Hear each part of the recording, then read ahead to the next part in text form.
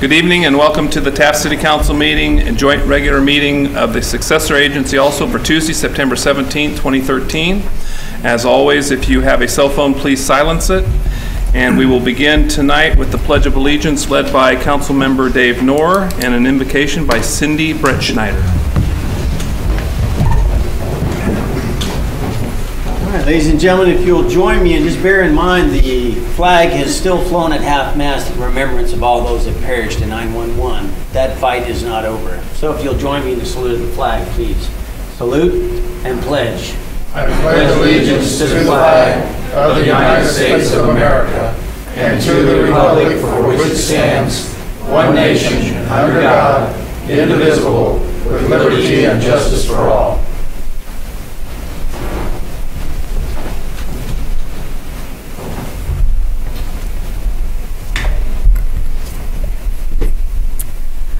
Will you please pray with me? Most Holy Lord, let me first say thank you on behalf of all who are here tonight. Thank you for your many blessings. Thank you for life itself, for health, for community. Thank you for the honor of being able to do the work that you have called each of us to. Lord, we thank you especially today for our freedom. We thank you for loving us. Lord, I pray for our mayor, our city council, all the officials, and the city workers. Grant them wisdom when needed, sensibility, and confidence in decisions.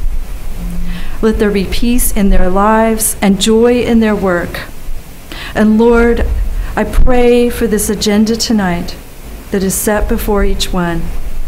Give each one assurance that what they do will benefit this community, this wonderful community of Taft. In Jesus' name, amen. Amen. Amen. Thank you, Dave. Thank you, Cindy. May we have a roll call, please? Mayor Linder. Here. Mayor Pro Tem Cryer. Here. Councilmember Miller is absent this evening. Councilmember Knorr. Here. And Councilmember Waldron. Here. Thank you. First item on the agenda is citizens' requests for public comments. Do we have any tonight? I forgot to bring Oh. Doug, could you check for us, please?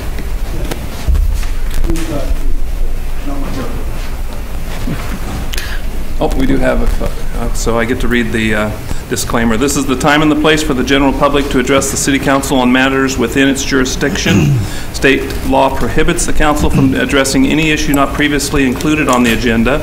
Council may receive comment and set the matter for a subsequent meeting, and we ask that you limit your comments to 5 minutes. And the first person wishing to speak is, Susie Baker, Secretary of Unity Thrift. Is Susie here? Oh, there she is.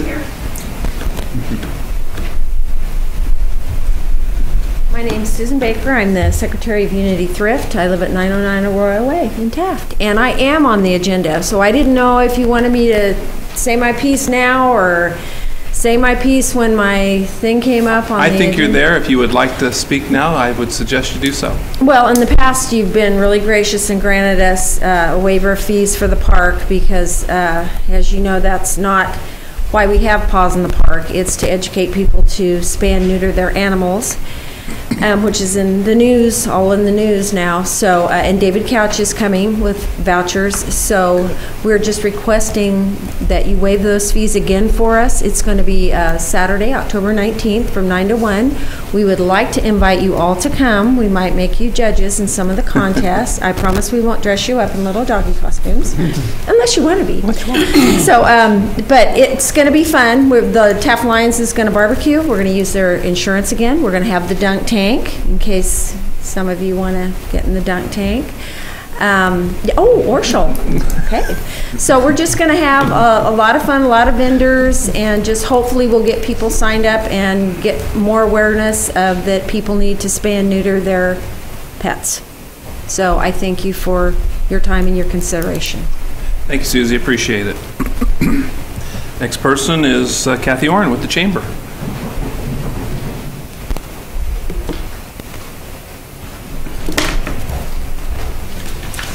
Good evening. It's my pleasure to be here. My name is Kathy Oren. I reside at 513 Hilltop Court. It's a pleasure to get to speak to you guys again. I want to remind you that we are readying ourselves for the golf tournament October 26th. That's at Buena Vista Golf Course.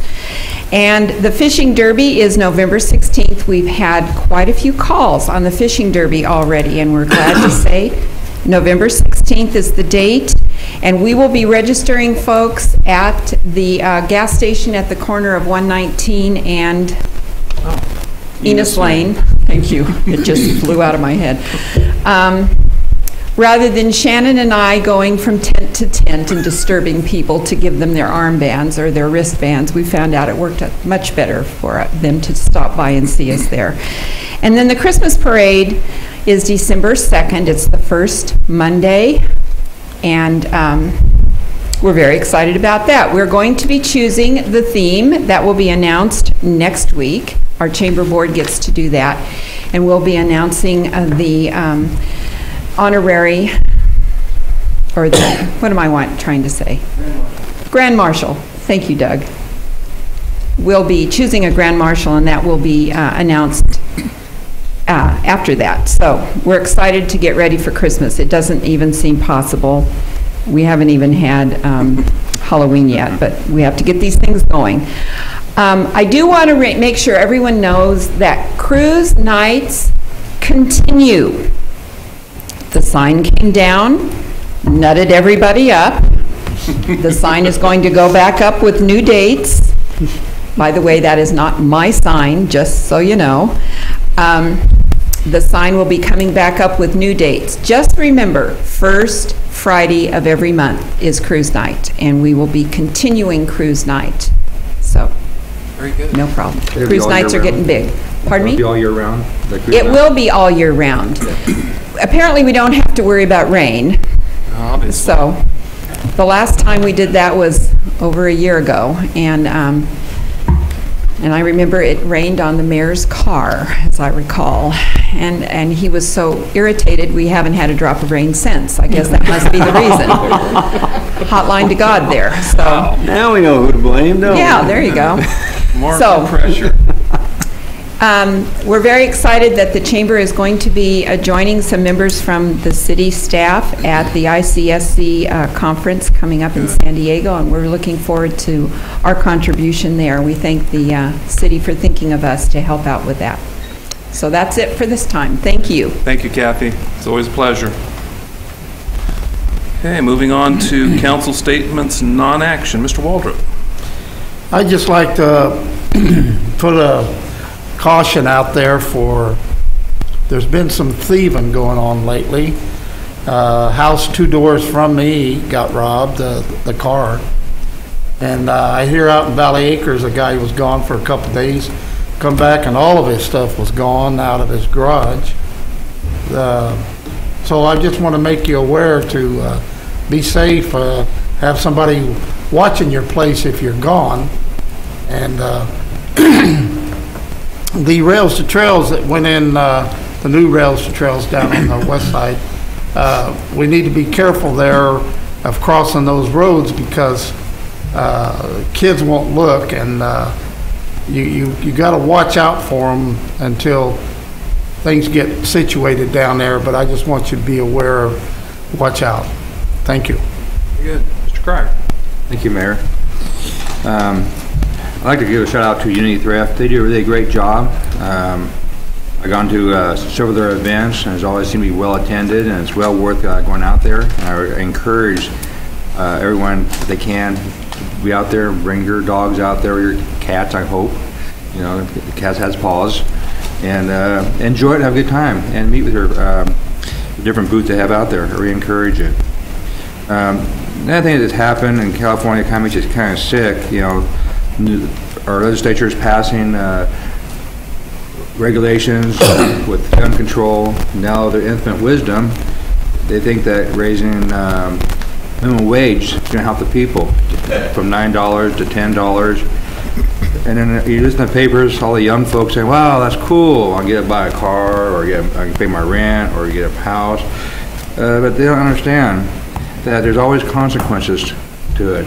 One, minimum wage has never been designed to be a living wage. It's always for entry-level wages to start out. And if it's too high, nobody's going to hire the young people who graduate from college or from high school or dropouts. They're going to hire them because you can't afford you have no life experience. So they hire the older people that has a life experience, or you be part-time. So you're living through life through part-time because they can't afford you full-time. It's not really a benefit. Here they are, our legislature is trying to so-called help the poor, help the people on. They're not helping at all. They make it harder for it. And along with the new government doing the health care deal, making it more tougher yet, people are going to all the time, many businesses, especially the restaurant industry, the service industries, the motels, they're going to part-time exclusively. But whenever you raise minimum wage 25%, what happens? Everything else goes up 25%, so it's all relative. But who's the biggest winner in this whole thing? It's not going to be us. It's not going to be the businesses. It's not going to be the people getting the $10. It's going to be China, Mexico, Asia, that all the manufacturing, everything else is to go over those countries and be made of products there and reship back to California, or go to other states, Nevada, Arizona, and business starts there and reship it into California. So we're going to have less jobs, less opportunities, and our tax money is going to go, we're going to have enough here to fund it, and what's going to happen next? They'll raise our taxes here because there's not enough income coming in. It's like we passed that sales tax and other taxes. What happens when that passed? Legislatures give themselves a pay raise, give all the state employees pay raises. What happened to us? Why couldn't they give us, well, they go ahead and do something here in California, they give businesses a break. If they can give business a break, things are cheaper. Instead of paying $8 for a Big Mac here, maybe after the first year, it'll be a lot cheaper. But whenever things go higher, it's always passed to the consumer. Nothing's free. Nothing's given away. There's always, every action is a reaction to it. And everybody thinks that by getting the extra wages is going to make a big difference. But you get tax on it too. So actually you're going to get that $2 raise. You might get $1.60 after taxes, but the employer's got to pay 40%, 35% on top of that $2 because it costs a right to have you work as an employee. Another question I would have would be like, for instance, in the farming business, I'm going a little longer, be done, but it used to be, it's hard to find people to do more manual labor, like picking radishes, asparagus, green onions, broccoli. A lot of that stuff leaving California is all going to Mexico, almost all of it. It used to be, Kern County used to be one of the largest areas for all those produce, turnips and stuff, because of the hand labor, it's all moved out down south. Because you can't, one, it's hard to find labor, and second is it costs too much to produce it. You can't grow a crop and it costs you more to harvest it than it would get on a return back for that crop. So it goes to another country, they can do it a lot cheaper and less rules and regulations. But if California would just go ahead and ease on the regulations and be more business friendly, the businesses would be more willing to hire people. Right now, everybody's afraid to hire. Who's suffering? The poor, or people who are entering jobs. They're the ones suffering the most because we are afraid to hire people or to grow because of all these uncertainties in California.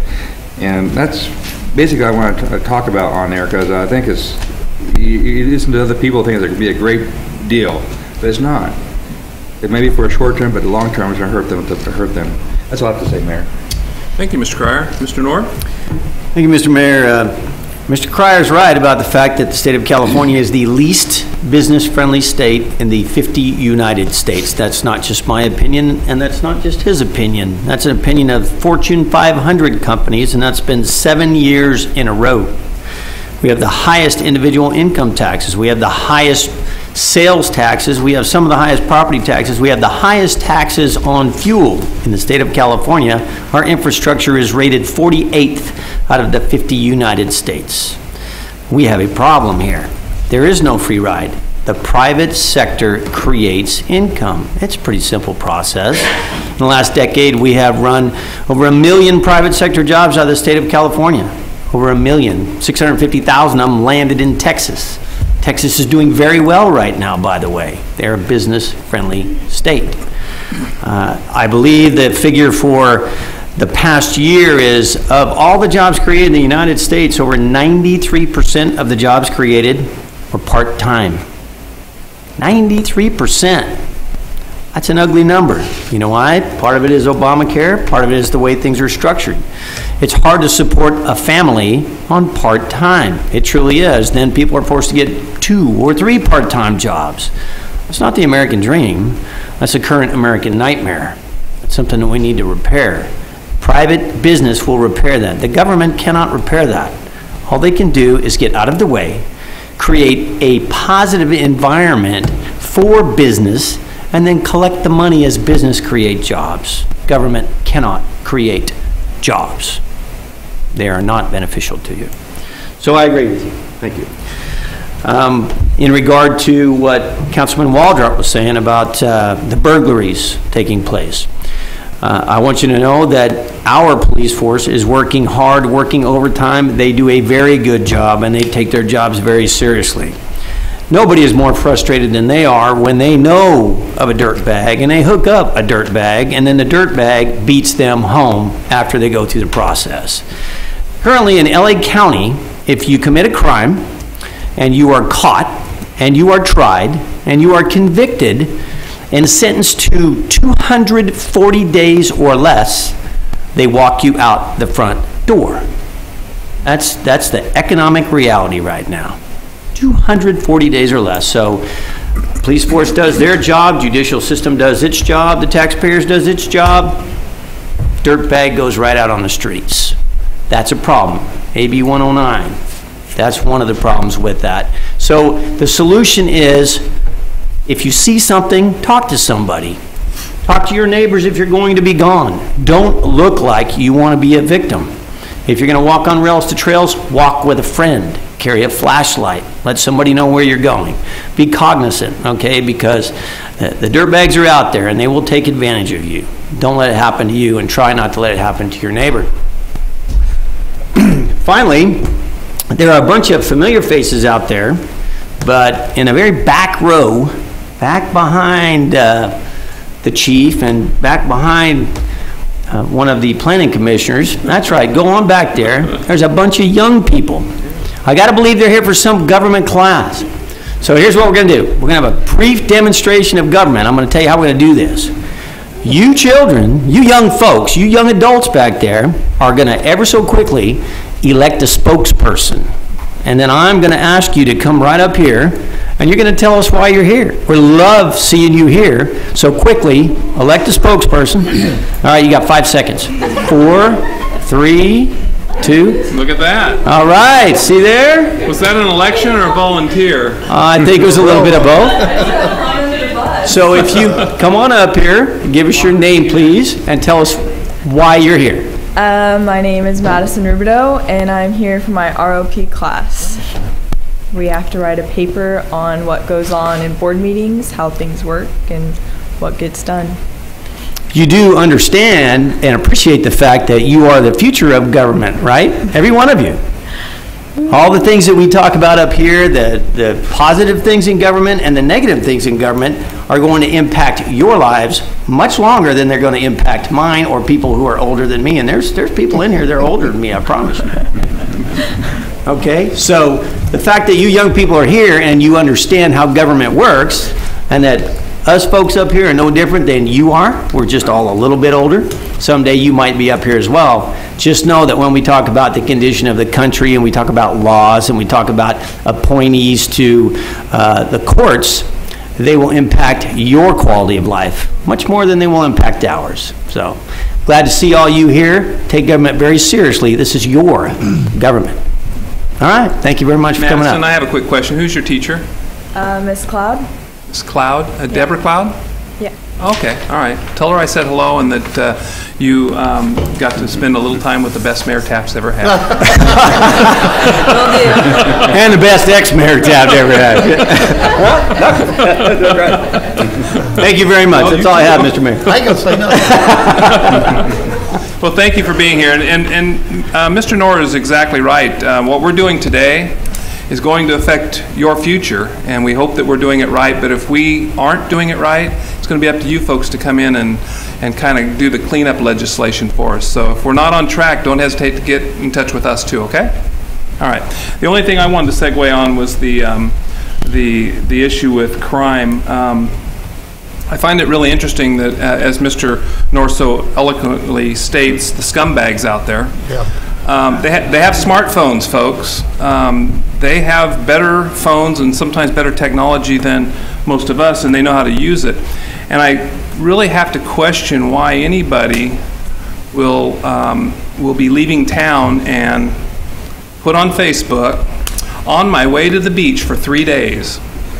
Well, remember, that's a public domain, and anybody who's even remotely related to any of the friends on your Facebook is going to see that there's an empty house for 3 days. It's a perfect invitation for somebody to come up and enter your home and take those things that belong to you. I strongly encourage you, even if you're going down to have dinner at Hacienda Grill, that you don't have to tell the world you're doing it, because they look for things like that as an opening to your home. You will never see anything about me leaving my house or leaving town, because I don't want to take the chance and give the opportunity for somebody to know I'm gone. I'd much rather them drive by and wonder if I'm gone, because they also know that I do enjoy shooting once in a while. So anyway, but I would really strongly caution you that if your phone is set up to automatically broadcast where you're at, or you have the habit of letting people know that you're at the beach for the day, I would strongly encourage you to rethink that. Tell everybody when you get home, had a wonderful time at the beach, but don't tell them you're going. So just a little common sense there, I think. And I think the chief would agree with me. So thank you very much. All right, we'll move on to a planning commissioner's report. Do we have a planning commissioner with us tonight that's going to do a report? Oh, Renee Hill has been elected. Did you volunteer, or were you elected? It was me.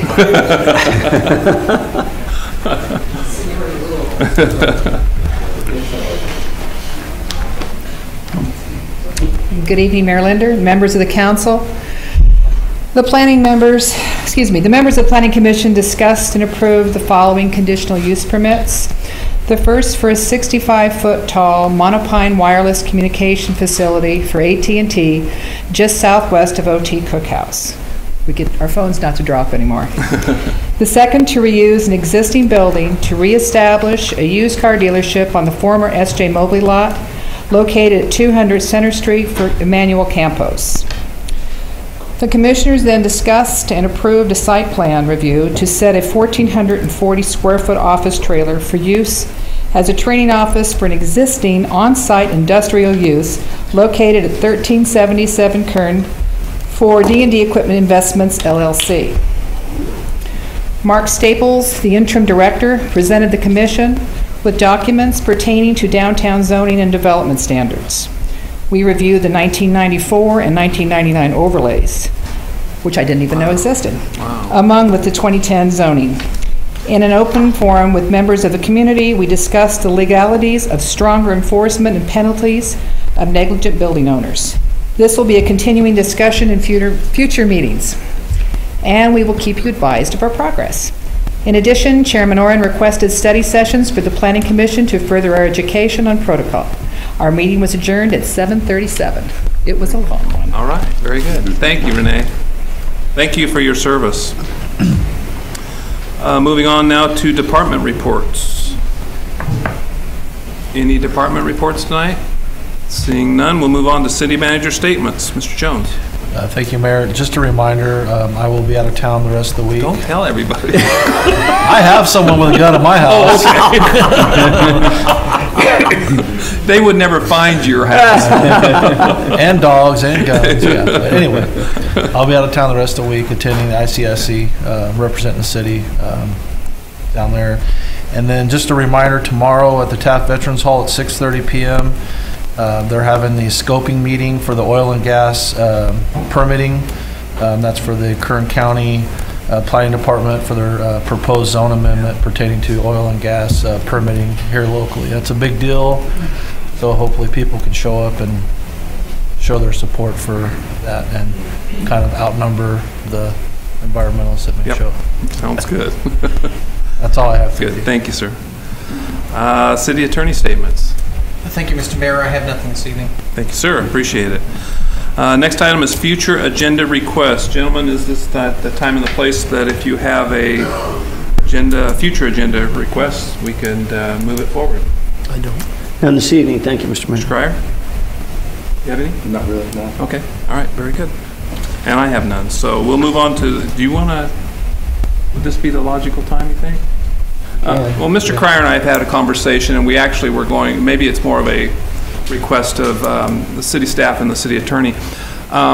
We are all busy in our current occupations and lives, and we were wondering if there's a possibility that due to most of our committees have a set number of council members, which can be no more than 2, and an alternate. Is it possible for us to elect additional alternates so that if at the last minute we needed to bring in another individual, as long as there's only 2 council members, could we have alternate A, B, and C or something? Additional alternate. I don't mean to put you on the spot, and that was a conversation we had, and we could just give that to staff to review if you'd like. Right, so we would probably bring this back on a future agenda to discuss committees. Yeah, I think so. With your direction. Yeah, we can certainly work through that. Okay. The concern will be the concern will be a daisy chain meeting where if you have alternates going in successive weeks, then you gather a collective concurrence with 2 members, and then 1 person stays, and then the 3rd member, and then all of a sudden you've got a quorum that has had a collective concurrence on that. So, but if you've got 3, if you already have 3 members, you're there one already. Alternate, then you're already there, and 4 is a similar analysis. But we can certainly put this on a future agenda and discuss it. Well, I would suggest we move it to staff to review, and then if it's something we can do, bring it back on as an agenda request, and we'll do it and take a look at it then. And I would I don't know if I need concurrence on that. I guess I brought it up, so okay. All right. Very good. Thank you. We'll move on to the consent calendar, which is items 8 through 20. All items listed on the consent calendar shall be considered routine and will be enacted by one roll call vote.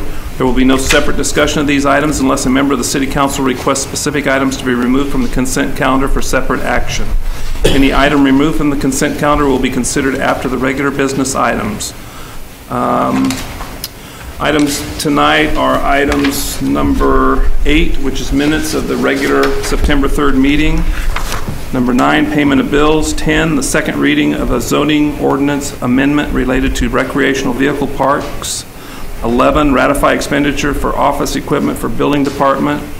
Item number 12, the 3rd annual Pause in the Parks event sponsored by Unithrift Outreach and Rescue. This is a recommendation to waive the fees for the use of Veterans Park. Item number 13, City Investment Policy Annual Review. 14, Unemployment Compensation Payouts. This is due to the CCF closure. Item 15 is Grant Administrator Position. 16, Title Change of Enterprise Zone Manager to Community and Business Development Coordinator. 17, Associate Planner Position. 18, Authorizing the filing of an application for Congestion Mitigation and Air Quality or CMAQ program funding and committing the necessary local match and stating that the assurance to complete the project. 19 is motion to accept the construction easement from the Taft Union High School District for the Safe Routes to School project, and that's SRT SLNI-5193, parentheses 034. You got to get that number in there. And item number 20 is Taft Successor Agency approval of final budget for fiscal year 2012-2013 and proposed budget for 2013 and 14. Gentlemen, does anybody wish anything to be pulled from the consent calendar? That's a lot. That's a bunch. We all good? I have none. Then I would entertain a motion to approve the consent calendar. Motion. Second. We have a motion and a second. There's no further discussion. May we have a roll call, please? Councilmember Cryer? Yes. Councilmember Noor? Yes. Councilor Walbert? Yes. And Mayor Linder? Yes, thank you. At this time, we've concluded our regular business items, and we will be adjourning to closed session. We will be discussing several items, which is item A, conference with property negotiator Craig Jones, city manager, Government Code Section 54956.8 on 2 properties, undisclosed locations. Item B is conference with labor negotiator Craig Jones, city manager, Government Code Section 54957.6, all units. And C, conference with legal counsel, existing litigation, Government Code Section 54956.9, Paragraph A, City of Taft versus the CDCR. Thank you for being with us tonight, and we're adjourned to closed session.